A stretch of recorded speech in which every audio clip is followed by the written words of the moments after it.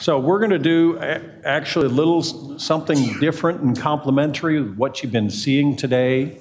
And I hope people out there have some experience doing lateral surgery, okay? Putting screws in the back of the spine. Those are all kind of basic things. So actually, just as I said, it's complementary to what you've been hearing about single position prone and trans-psoas, and Dr. Pimenta's a world expert. He's taught me, in fact, I think I went to visit him back in the early 2000s, which is, I think that makes about 20 years ago, and learned how to do laterals. So I am going to do something that's a little bit different today. It's doing a lateral and doing a lateral interbody, and it's also doing a lateral posterior, and we're going to do it with robotics. Our experience in doing this, actually, it goes back about over 10 years that we've been doing laterals, and we use fluoroscopy and we put hardware in. And so we used it back kind of in the Stone Ages, and so all of this right now that we're doing is with all this modern technology. In fact, we're going to do a navigation of the lateral interbody, and we're going to do the posterior screws. You've been hearing a lot of things about how to do the lateral. We're starting with the screws, right? Yes. Okay, so, but anyway, the lateral, I'll show you a few little tricks that I have about how to do things. So we're going to do bilateral incisions. This is our patient, lateral position. So we've skipped a lot of steps here, but they're not that many steps. Okay, so the patient's positioned, it's true lateral, just like Juan Uribe says. You must have the patient in a lateral position to do these things. A little less so with the robotics, because if the patient is positioned a little bit other than perfect true lateral, the robotics are going to fire the screws in, because we've already chosen trajectories, we've already done the imaging, we have reference frames of two different kinds. The Globus robot has a standard reference frame, and it also has a secondary reference frame, which is really for safety, just to make sure. So if they're not in sync or they're not three-dimensionally oriented, it's going to tell you something's wrong. So that's a big check that it has. There are also other things, is that your anatomic reference points that you do when you do the surgery. In fact, we can do really simple things like, here's the ilium, okay? And we can see that, okay, we're right on the ilium, and there's the skin right underneath. We can put it on a spinous process, okay? So these are little reference points that we can do, and there's a spinous process, yeah? Okay, so I'm assuming we're on the right spinous process, because this thing's already been done. This is kind of like when I walk in the operating room. You know, my fellows, residents, and some of my junior attending guys, I tell them, when I walk in, I want everything basically set up. But I do go in and I supervise the positioning of the patient, and I make sure that it's done exactly the way I want it. So with that, we're going to put screws in. Okay, so the sequence of this also is that if you have a patient with a spondylo, okay, this patient does not, we already know that, but if you have a patient with a spondylo, you should go do the lateral first, okay, because if you're going to get all this nice reduction that you do with a lateral interbody implant, then you need to go put the lateral in first, and then after it is repositioned, the two vertebrae are, then you need to re-image. You're going to do an O-arm, or you do however you do your imaging, whether it's with CT or whether it's with fluoro. Then you have to go back and re-navigate or reset all of your navigation so you can do your robotics. And the robotics, so it's the same thing as doing it in a prone position, except it's in a lateral position. So we need a knife, obviously. We're going to start with our trajectories. So we need, we're just going to go to our first trajectory. Are we there, Tyler? Okay. So this thing's all pretty automatic. I got to get out of the way. DRB movement. That's me. There we go. There's our first trajectory. So that's on the downside. So with the patient in a lateral position, they're the easy ones from up above and the ones on the downside. The positioning of the patient needs to be pulled to the edge of the table, because you can't put pedicle screws in that are lateral medial trajectory if you have the patient sitting in the middle of the table, like they had it actually when I came in, and Tyler made it all right with his whole team of people here. So we're good. We're ready to go? So it's actually pretty simple at this point, is that we make an incision, and sometimes I make a little bigger incision, but there are going to be two of them. And that's what, the upper one, right? And so we already have an incision. This is our first screw we're going to put in. Sometimes I will have irrigation, and if the skin is going to hang up on us here, we're already touching bone. I'm going to wiggle the spheres a little bit. And I'm going to step back all the way right through the pedicle. Yep. And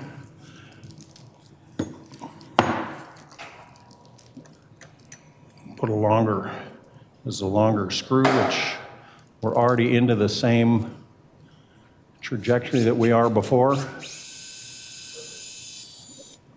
Screw, please. I do have the record at Cedar still, I think, for doing it the fastest, but I don't know if it's going to be this fast. But anyway, this is putting the downside screw in. This is the slow part. It's the human rather than the drill bit. And that's where I said sometimes the incision is even too small. Down to bone. Yes, green. Thank you.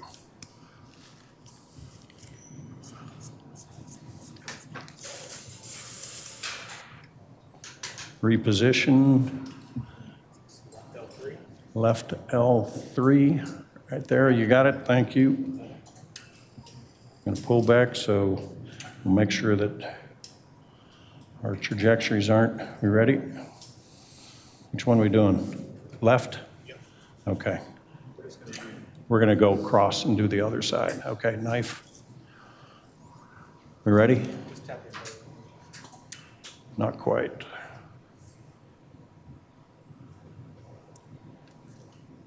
This makes it look pretty simple. We good? Okay. As I said, these incisions are not quite big enough for me. I'm always saying I want bigger instruments and bigger incisions all the time, so sometimes I'll make them a little bit bigger than what we have. There we go. Drill.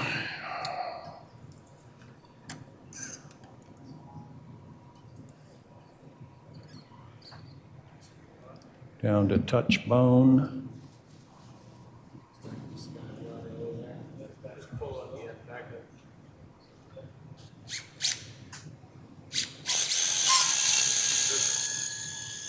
Okay, that's through the cortex. Those things, it's important to have the drill spinning, okay, when you touch the bone. And this one should already have a pilot. So we already have a pilot hole, basically. There, it just dropped in. Okay, and this one is, we're done. Okay.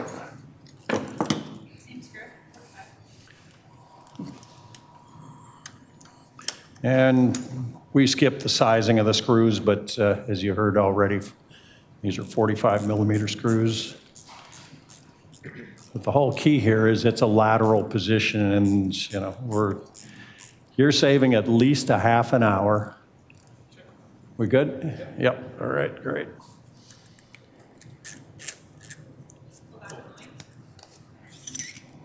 We were planning to just go to the Interbody now. Okay. So to do 2 more screws, we don't have to do 2 more screws, but there's 2 more screws. We would repeat the same thing at L4, put rods in, drop the rods in down through their standard kind of minimally invasive. Going to the lateral. All right, Tyler's going to help me set this thing up. Okay, so a couple of little caveats about this, okay? Everybody has their little, we have an overhead camera here? No, we don't? Okay. When you put a patient in a true lateral position, I haven't heard anybody say mid-axillary line. Mid-axillary line is where I believe that we want to make our entry point. And if we use the reference, can we show a picture, Tyler? Just for these purposes. That's where I already chose one. There's a trajectory right there, a little bit caudal. There we go. So here's your initial trajectory as we look at it. And so it's right where the patient's curvature is. It's like the equator of the earth. I say if I take my pen and I set it on the patient, it's right where the clip is. Okay? And that's where, and if you shoot it with a fluoro or something like that, but it's really where the mid-axillary line is going to get you into the retroperitoneal space that you've heard in all the recent lectures this morning. Okay, so I need a skin knife. And we've heard about the opening, exposure. I mean, it's been belabored a lot. Put a retractor in, you have a scissor, have a Metz. Oh my goodness, we need a real instrument. There we go. Anyone, there you go. Big Mayo, oh boy, Mayo scissor. You can relax a little bit. There you go. Okay, and you've seen and heard about all of the entry. It's all muscle splitting. I don't want to see a muscle cut. To me, it's all muscle splitting. Okay, you go through the skin, all muscle splitting. So hopefully there's no bleeding. Okay, we can use the pointer. We use nerve monitoring, obviously. We're not doing it here today, but we do it. Here's straight through the psoas. I mean, that's just your navigation probe. They call them turkey foot, crow foot. In LA, what do they call this thing? They call it the alien probe. Okay, so this is navigated. Okay, we're going to put it in and find the same spot. We're a little bit posterior, little cephalocaudal trajectory, a little bit posterior. We would be monitoring this with nerve monitoring.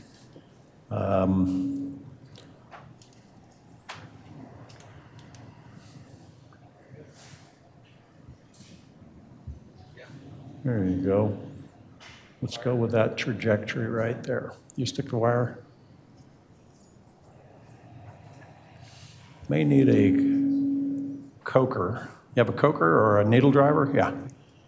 Grab that and hang on a second. I'm hitting bone here. Pull her back out just a little bit, Neil. Mm-hmm. Your assistant's needing assistance. Okay. And we're going to go a little bit forward. There you go. Oh, yeah. Much easier. Does that feel soft? Yeah. Oh, good. Put it in a little more. There you go. All right, good. That's in plenty, right? Mm-hmm. All your dilators. Okay, and we'd use monitored dilators. Put it in, keep going. Only use 2 dilators. Check nav again. We'll check nav. We're in the place. Should be in the place. Yep. All right. Press that. Oh.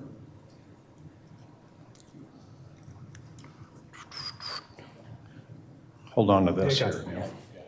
All right. All right. ER. Thank you.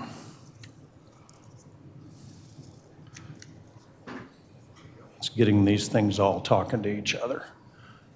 We good? All right? Yeah. Looks perfect.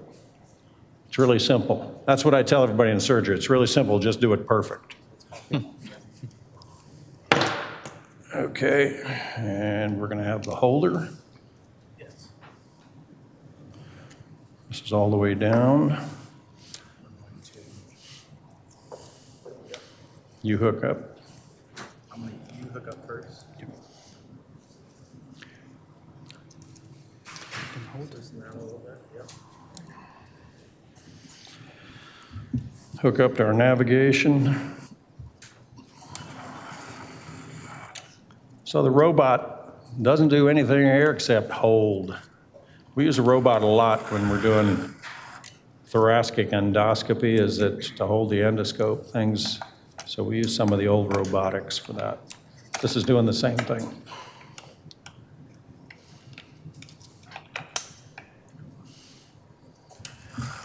Come closer. There you go. Come closer, Tyler.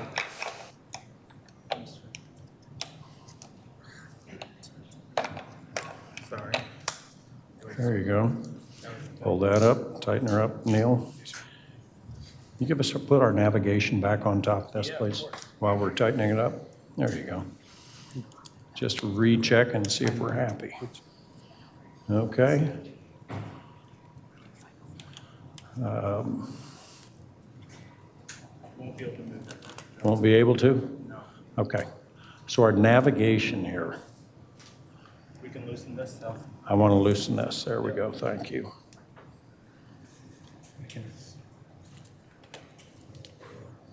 Okay. All right, tighten her up. Just tighten it. So we're off a little tight. Loosen it up again, Neil.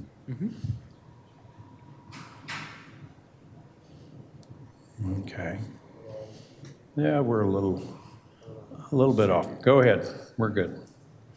Okay, so we go in, clean out the disk space, have some lights.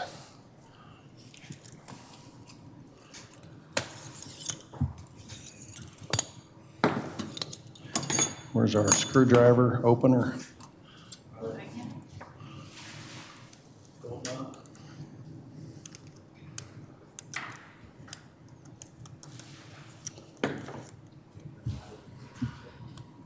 Okay, we know our K-wire's in good position, all right? We're a little bit off with our navigation, but that's all right. You see the lights there, Neil?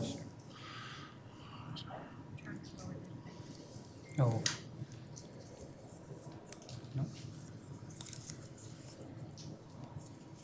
Come on, get in there.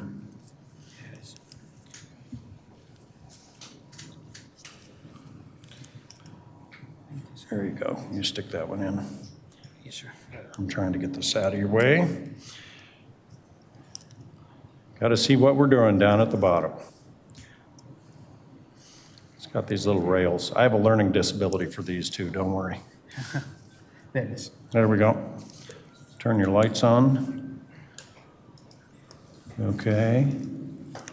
And here we are. I don't know if we don't have any way to look down inside, but we have an, here's our navigation probe.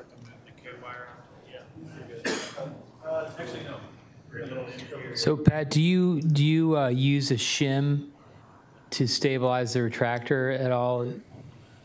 No, it doesn't. It doesn't. This thing is anchored in position. You can put a shim in. It has one. Give me the, open this up a little bit more. There we go. Okay.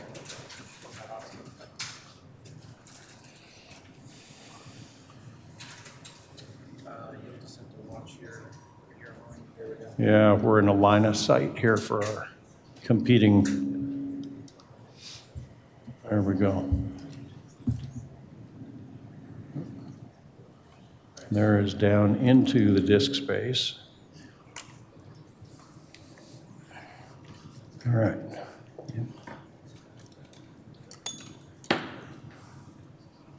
We're a little bit below. I'm losing my navigation. That's all right. I think navigation is more important here than seeing inside, so.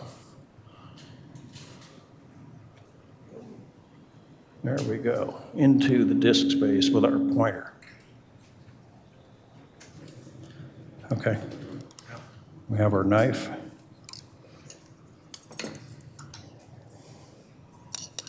Okay, so most of this is actually pretty standard. Open the disk space, just sweep the muscle aside.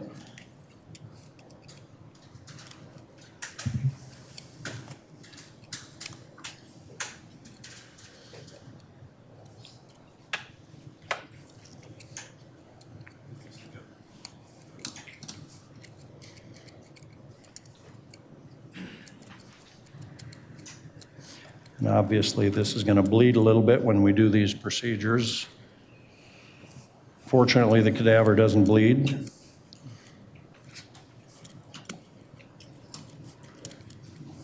Have the navigated periosteal elevator. There you go.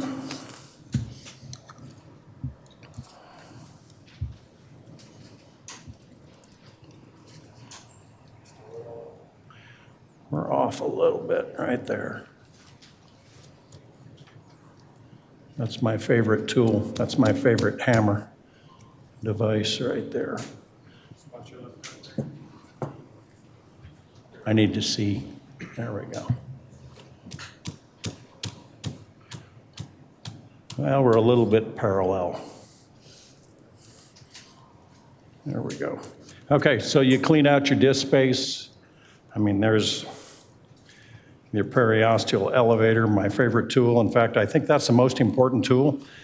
I don't use many other tools in the disc space. Hold on to this, please, Neil. I don't use many other tools in the disc space.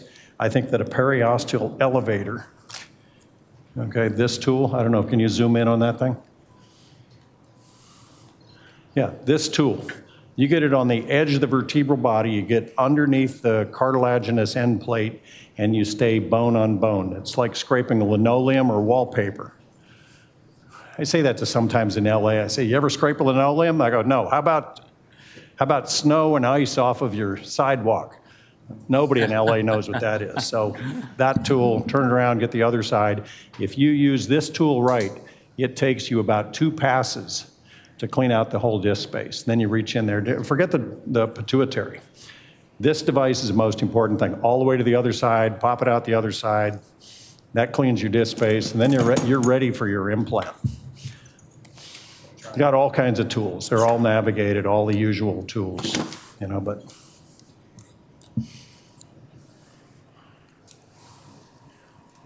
There we go. There's in the space. So we're making it go into a disc space without cleaning the disc space out. As I said, we're phase shifted a little bit here, but this is kind of strong arming it. You can measure it off of this. What are your measurements here, 40, 50? Yeah, we've already measured a 50. You've already measured a 50 for me, okay? All right, okay. That actually kind of concludes the whole procedure. Okay, I can put an implant in, so. I'll come over and take any questions. Do you have any from the audience right now? Any questions for Dr. Johnson? Yeah, go ahead. All right. Awesome. Thank you all very much. One question was, how did you mount the reference array? Posterior iliac spine. So there's not any specific place to do it other than it's about, this one is mounted probably a little more medial than I would put it. I'd put it a little further out, but it's wherever you think you can get the strongest purchase. It actually has a pretty aggressive kind of 4-pronged end. You have an extra one around, Tyler, that you can show people what it looks like? Does that give you an idea of what it looks like? I mean, that's a pretty aggressive looking tool that's going to give you quadrilateral stability. The old pelvic pins we used to use, I mean, they look more like this thing, the blunt end of it, but this fork-shaped thing that it goes down and it sinks through cortical bone on the ilium into the cancellous bone. That's a very strong device. I have a lot of confidence in that.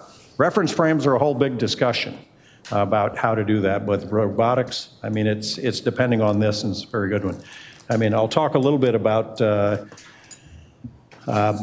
reference frames and where to put them, spinous processes versus various different devices, but you know, that's a good question, though. With this one, it's relying completely on the pelvic rim to put the reference frame implant in. Any other questions?